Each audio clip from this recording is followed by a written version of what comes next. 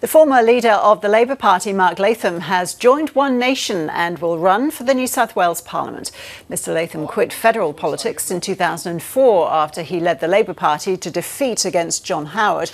During the Longman by-election, he recorded robocalls for One Nation, and he'll run for Pauline Hanson's party in the New South Wales Upper House on a campaign focusing on immigration, congestion and overdevelopment in Sydney. And Mr Latham joins us now from Sydney. So Mr Latham, welcome. Why One Nation? Thank you. Well, I think they've got the values and ideas that are consistent with solving long-standing problems in New South Wales. If you're talking about the congestion in Sydney, which has become unbearable, the city's become dysfunctional with overpopulation, overdevelopment driven by the immigration program, One Nation would say bring back the immigration numbers to a reasonable level, give Sydney a breather, a break from big population growth so that jobs, services and infrastructure can catch up, and also take a strong stance against overdevelopment. We need a policy of urban containment. So too the problems in the New South Wales school system, which has gone backwards. Political fads have taken over the curriculum. One Nation would say come back to basics and improve teacher quality. Electricity prices have doubled in New South Wales over the past decade because of the concentration and emphasis on renewables. One Nation would say, well, diversify and broaden the energy base, in particular break the ban on nuclear in New South Wales. And also, something I feel very passionate about, get rid of political correctness and divisive identity politics, judge people on their individual merit instead of race, gender and sexuality. So they're all values that can solve these problems that Labor, the Liberals, the Nationals and the Greens have neglected for a long, long time in New South Wales, and I aim in this campaign to put policy meat on those bones to provide some common sense solutions to this wide range of problems in the state.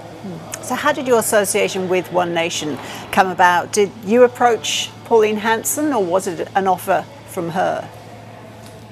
Well, there's been a discussion over an extended period of time, and I've looked at the craziness of left of centre politics in recent times where, you know, when I first joined the Labor Party in the late 70s, the emphasis would have been on poverty and treating people on merit, and now they've been thrown out the window, replaced by an emphasis on race, gender and sexuality, things that we thought then were immaterial to a person's character, work ethic, community contribution. So if left of centre politics has gone crazy with a deeply flawed social justice strategy, then I think a party like One Nation, which is pro-merit and anti-discrimination of any kind, has a lot going for it.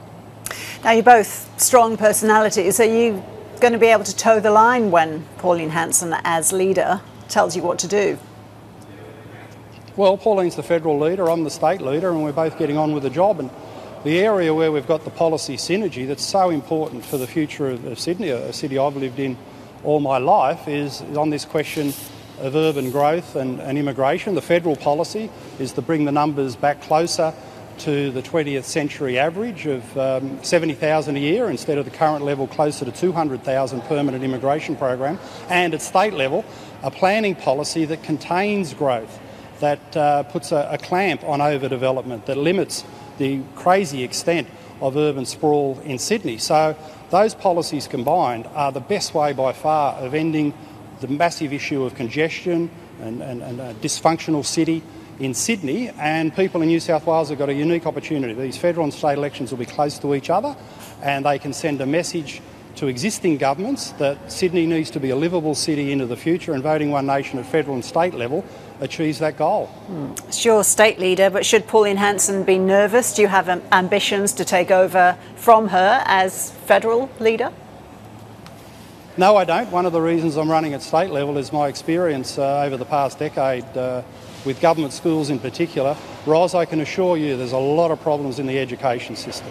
And unfortunately, Labor, the National Party, the Liberals, the Greens have all supported these political fads. You had the absurdity of Adrian Piccoli, a National Party minister notionally, supporting the teachers, the Left-Wing Teachers Federation, and what they've done in the downgrading of standards, the curriculum, teacher quality, rewards for teachers in New South Wales. So I'm sorry, when the National Party becomes as left-wing as the Greens and the Labor Party in New South Wales, schools are bound to go backwards. And tragically, that's what's been happening. New South Wales schools and their results have been going backwards, not only on international league tables, but domestically compared to other states and territories. So I'll have a big focus in my campaign on common sense solutions to get back to basics in the school system, and this is a problem that banks up, and unfortunately you won't see the full negative consequences of this deterioration in New South Wales schools for perhaps a decade or two to come. So we've got to solve the problem now and make sure that our school quality is as high as any system in the world. But you almost became a Labor Prime Minister, didn't you? Now you're joining One Nation. That's a mammoth turnaround. Some cynics might say it's just a grab for power. Well, the cynics need to get out and talk to the people on the street, in communities, who say, what's happened to the Labor Party? They used to believe in solving poverty and treating everyone on merit. Now they're obsessed by race, gender and sexuality, and the absurdity of this notion of white male privilege. When I became a Labor Member of Parliament in 1994, you had to pick out the typical group in the community that were disadvantaged. Would have been a white bloke in a public housing estate restructured out of manufacturing jobs in the 80s. Now that person is labelled as white male privilege, an absurdity. It builds resentment from people in genuine need, and it's a social justice disaster in terms of strategic thinking. So, I can't support that kind of nonsense. I still believe in merit. I still believe in addressing poverty and genuine financial disadvantage in the community, and I think divisive identity politics is primitive and a losing strategy for anyone left of centre. And One Nation, I see it very much as a party that believes in merit and saying that discrimination of any kind in the community is bad, and the only way you can run a fair society and live up to the Australian values of a fair go is to promote the principles of meritocracy.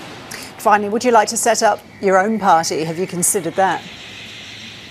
No, I haven't considered that. I haven't considered that at all. I've announced today I'm running as the state leader of Pauline Hanson's One Nation and topping the ticket for the Legislative Council ballot in March next year, and we'll be hoping to field candidates in the lower house and, most importantly, Ros, give the people of New South Wales an alternative, because at the moment Labor, Liberal, the Greens and Labor are in unison.